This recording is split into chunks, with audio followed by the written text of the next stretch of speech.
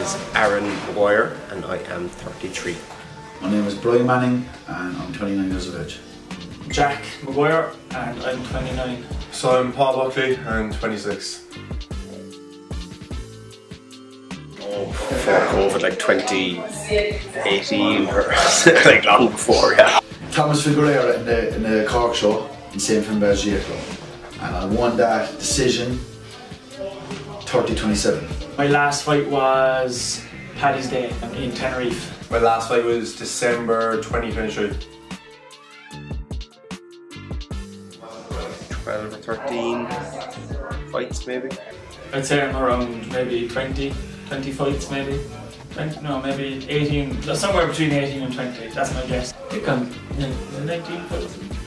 19 fights altogether, I'm sure. In and around there.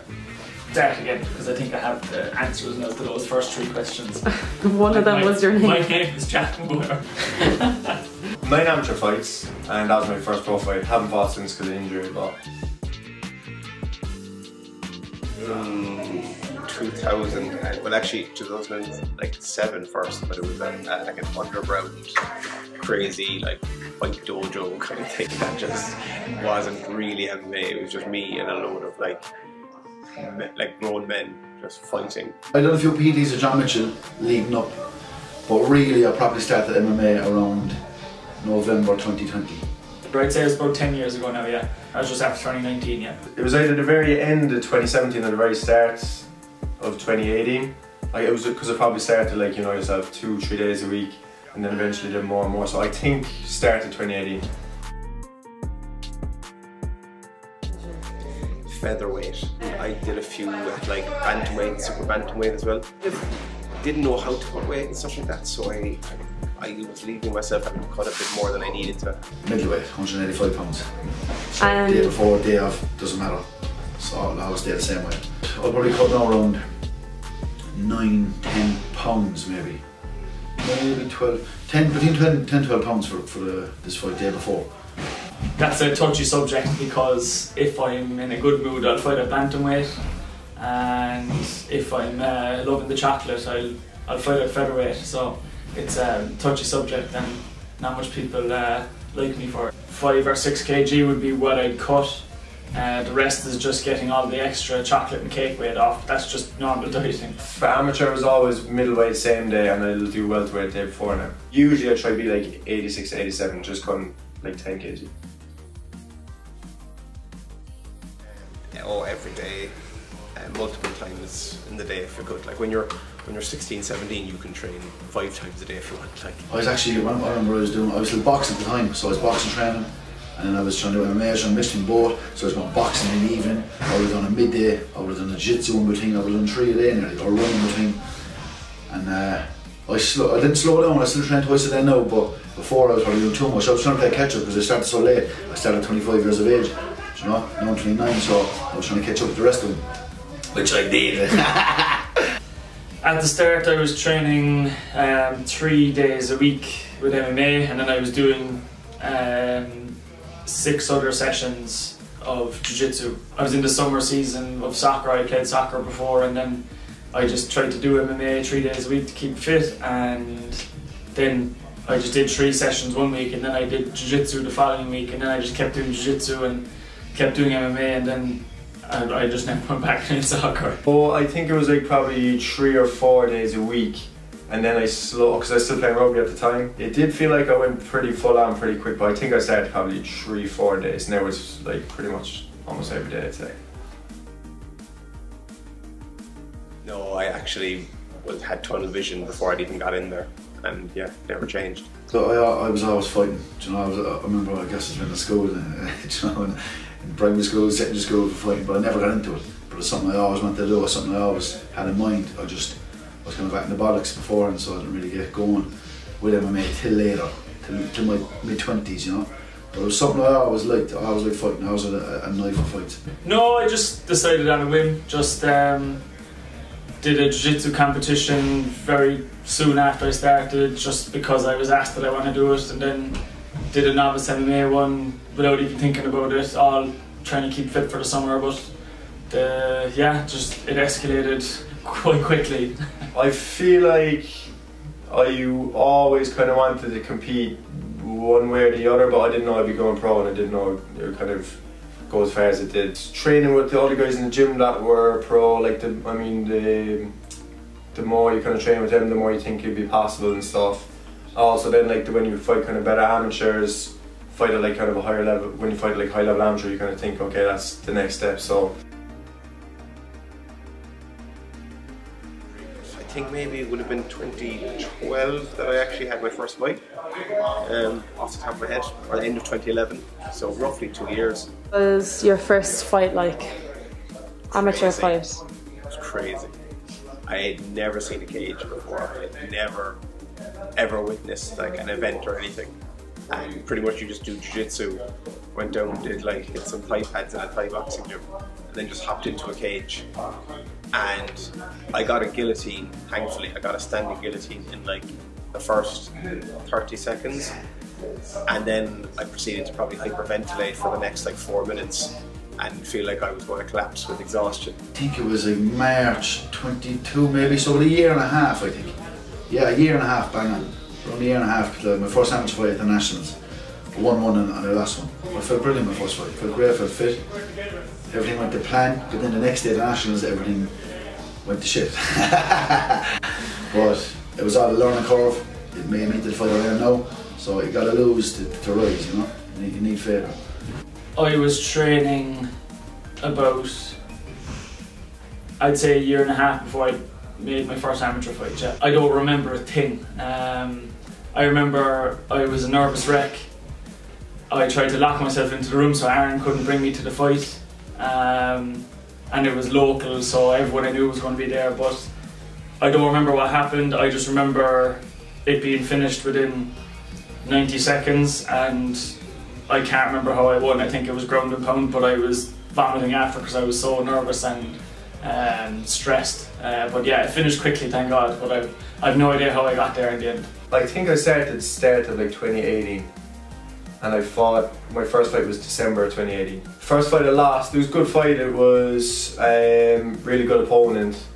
I think that, like, I don't know, it's hard to say kind of what went wrong and stuff. I think I actually performed well enough for a debut, but he was very good as well. Enjoyed it, it was still a really good experience, probably the best experience out of any fight I've had. The first one was definitely by far the most nervous because it was like, I think it was like kind of a complete panic at the start, so I think the first round especially got away from me so much, and that was probably a lot down to like just the occasion and kind of panicking a bit, doing stupid stuff. Every fight since then has kind of just been like not even half as bad. 6. Yeah, and it took a while, like, which isn't that much anymore, but it took a while because there wasn't as much events. There's so many events now. You could have 2 a month. 10 MMA amateur fights. I plan having a hell of a lot more at pro. I think I'm brilliant. I think one of the best amateur careers of all time. One of the best amateur careers, 2 belts, had 4 title fights in like the space of 6 months, won 3 of them. Walking up was fucking Michael Myers and Jigsaw and Joker.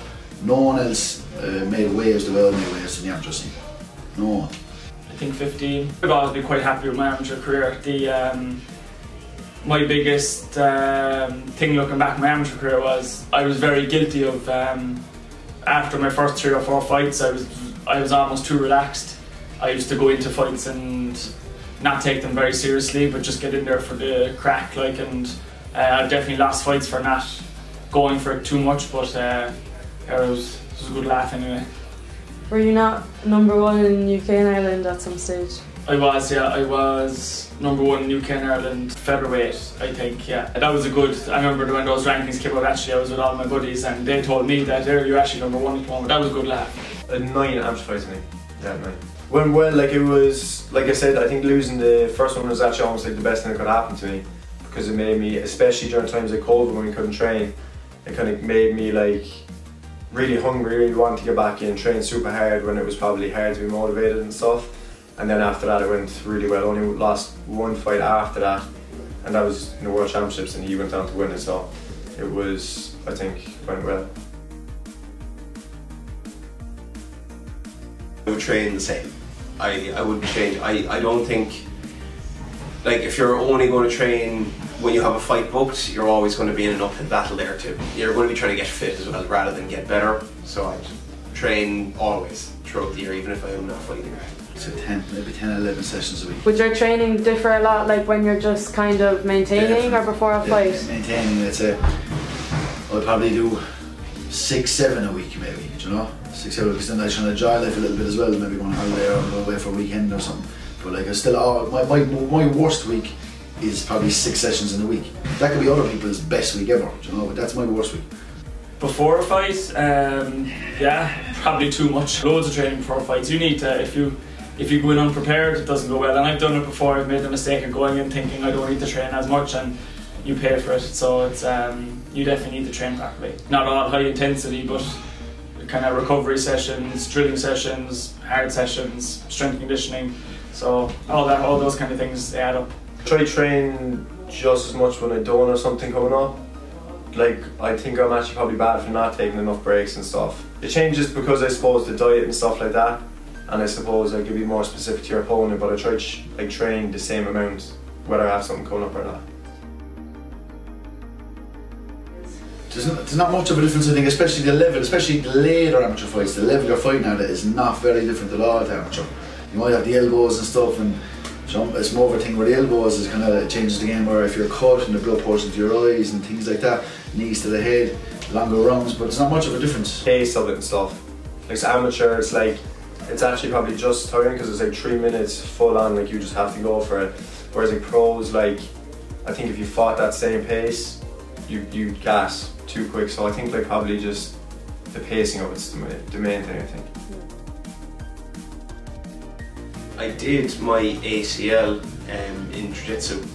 I was doing a cut knee through pass, and my opponent shifted his weight underneath and it just kind of clicked. So I had to get surgery on that. Concussions, I'd say. Concussion. How many concussions have you had? I have two fights. So not in 2 fights in a row, but at my amateur career, I had 2 fights where I got concussions in both. But that's not a bad ratio to 10, you know what I mean? No. The other fellas have plenty of concussions. Way more. I broke my lower orbital bone in my eye because my younger brother kicked me in the head, actually kneed me in the head. I still have a disc injury in my lower back. They're probably the 2 worst ones I've gotten.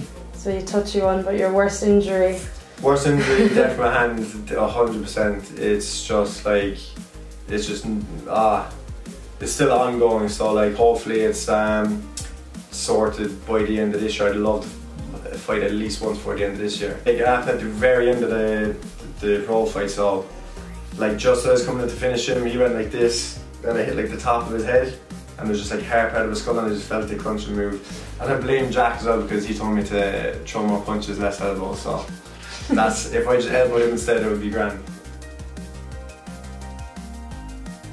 Winning the belts. So there was an organisation called Battle Zone, and I won the bantamweight and the featherweight one, and I was delighted. Yeah. My favourite fight memory, I have a couple of them.